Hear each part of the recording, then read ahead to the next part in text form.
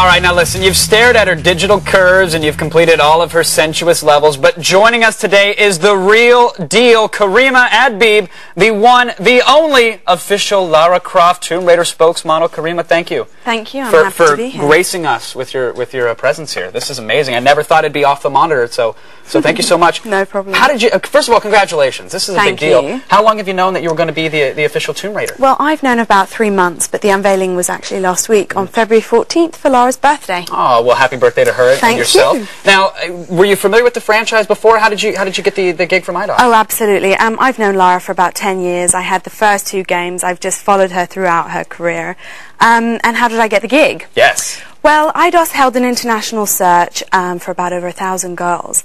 So I got put up by my agency because I was modelling in London at the time, and I got a call back for another audition where I had to dress up as Lara, you know, gun moves, do my thing. Did you have to make your own outfit, or did they provide you with No, they provided the outfit. Oh, okay. And then I had to come back to meet all the bosses. And then it was down to 3 girls, and I'm here today. You didn't shoot any wolves or have to backflip off conference room tables? Well, I did threaten the bosses if they didn't choose me, they were going to be in trouble. That's a And goal. I think that was quite good. Now, I have to say, I saw a movie a while back with, I believe it was Lara Croft in it.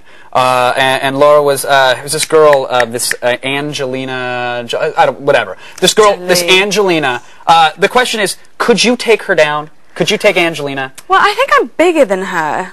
And yes. I'm probably stronger than her. Probably. So follow up to that one. She's definitely been the best Tomb Raider, the best Lara Croft in my eyes to date. I'm going to agree with that. But if you could take her down, would you be willing to film it and send it to me?